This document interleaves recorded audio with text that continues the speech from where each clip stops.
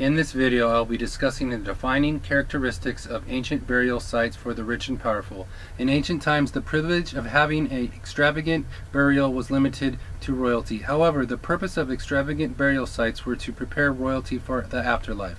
Willamette Professor Richard Francavilla argues that the purpose of burial sites is to provide suitable symbols to refer to and express man's hope for immortality, and to reduce his anxiety and fear about death. Investigations of ancient burial sites within Egypt, America, and China have provided historians with long evidence for people of antiquity's belief in lavishly preparing royal tombs for the afterlife.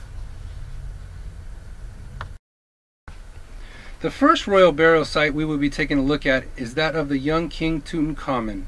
Tutankhamun is most famous for his tomb, which was discovered intact and undisturbed in 1922. The contents of his tomb gives us insight into the purpose of his lavish burial.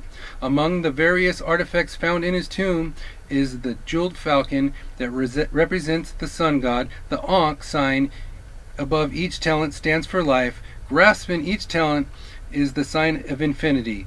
This artifact is evidence of the Egyptian belief of immortality, in which the boy king would once again rise to power. This artifact would have been buried with him as proof of his status and right to the throne in the afterlife. The next civilization burial rituals that we will be taking a look at is that of the Mayans. The Mayan people buried their royalty adorned in clothing that, according to ancient beliefs, gave deceased rulers the divine power to rise up and enter the celestial realm transformed as the maize god. This assurance of a resurrection as a god was meant to ease the fear of death. Mayan burial customs provide us with evidence of a strong Mayan belief in an afterlife, where those who are found to have lived a worthy life may live forever.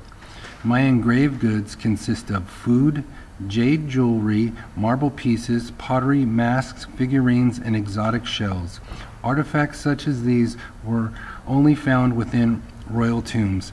It is also worth noting that the Mayans believed that grave goods themselves held a mystical power that allowed for the resurrection and transformation of the dead.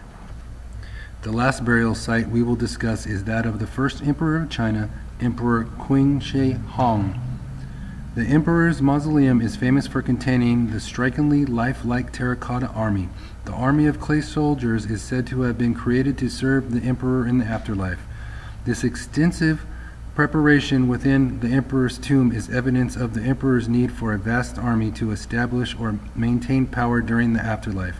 Current estimates are that in the 3 pits containing the terracotta army, there were over 8,000 soldiers, 130 chariots with 520 horses, and 150 cavalry horses, the majority of which are all still buried in the pits near Qin Shi Huang's mausoleum. Thank you for watching our video.